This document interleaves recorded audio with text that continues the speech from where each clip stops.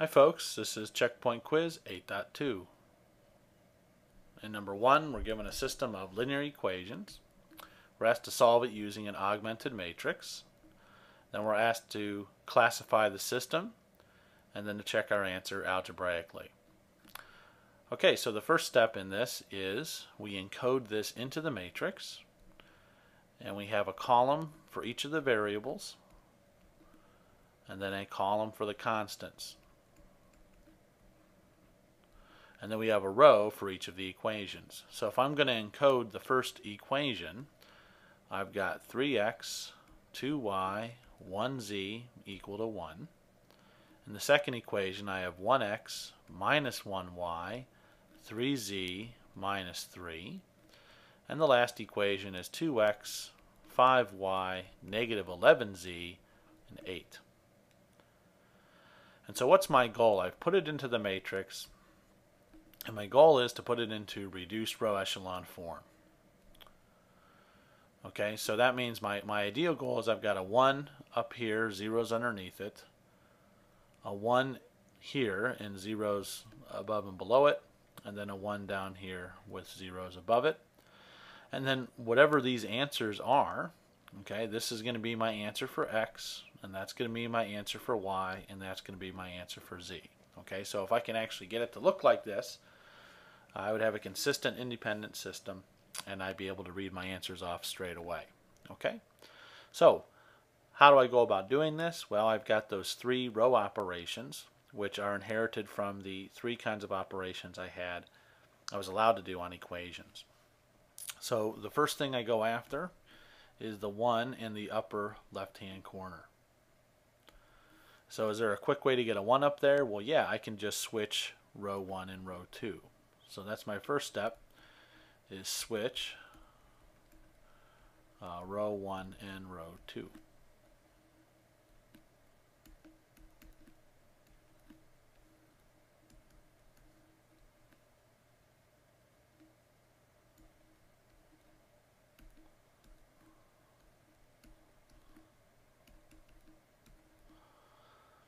Okay.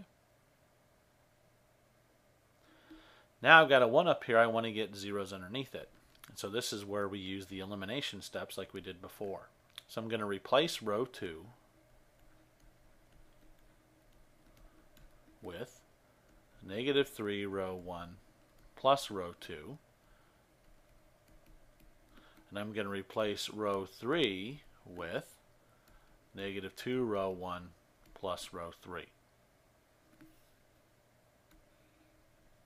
So row 1 I'm keeping the same for now.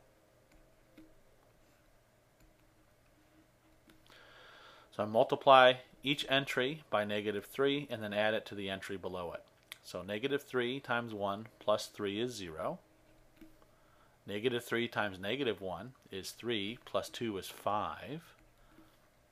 Negative 3 times 3 is negative 9 plus 1 is negative 8. Negative 3 times negative 3 is a positive 9 plus 1 is 10.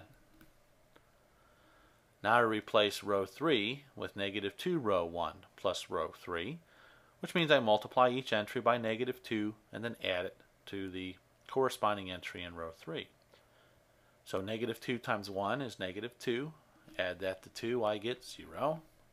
Negative 2 times negative 1 is 2, plus 5 is 7. Negative 2 times 3 is negative 6, plus negative 11 is negative 17. Negative 2 times negative 3 is 6, plus 8 is 14.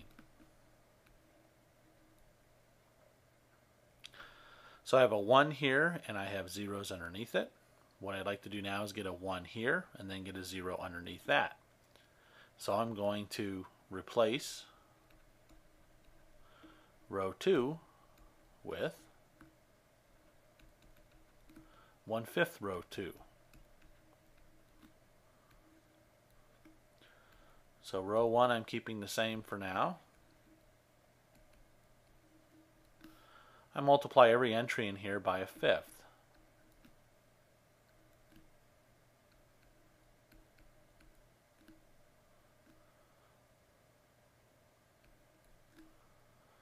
And row 3 I'm keeping the same for now.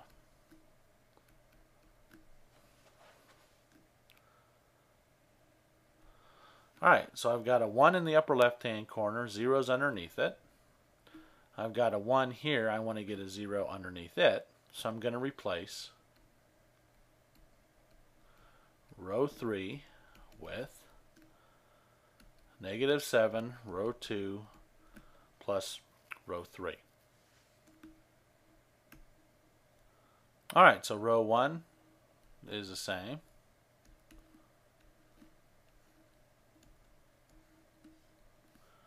Row 2 I'm keeping the same. And now the new row 3, I multiply each entry by -7 and then add it to what's down here. So -7 times 0 plus 0 is 0. -7 times 1 plus 7 is 0. If I multiply this by -7, I get a positive 56 over 5. I have to add that to -17. So in other words, I need to subtract 17. So I got to get a common denominator here of fifths. So it's 56 fifths minus, that would be 50 plus 35, 85 fifths. And that's going to work out to be 29.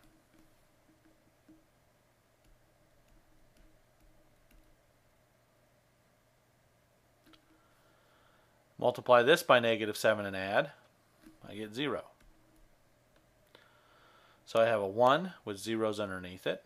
I've got a 1 here with a 0 underneath it. Now I want to get a 1 here. And the fastest way to do that is to multiply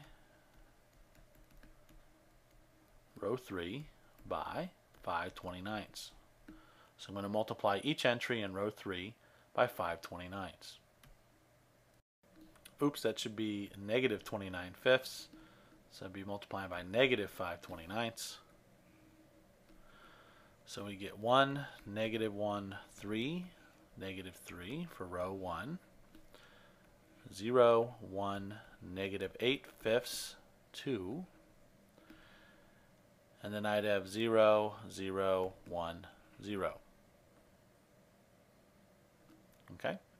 Now this is row echelon form. So this corresponds to the triangular form we had back in 8.1. But with just 2 more row operations, we can get this thing into reduced row echelon form and then be able to read off our answers lickety-split.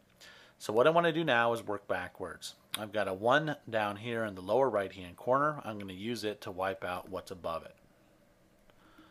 So I'm going to replace row 2 with 8 fifths, row 3 plus row 2.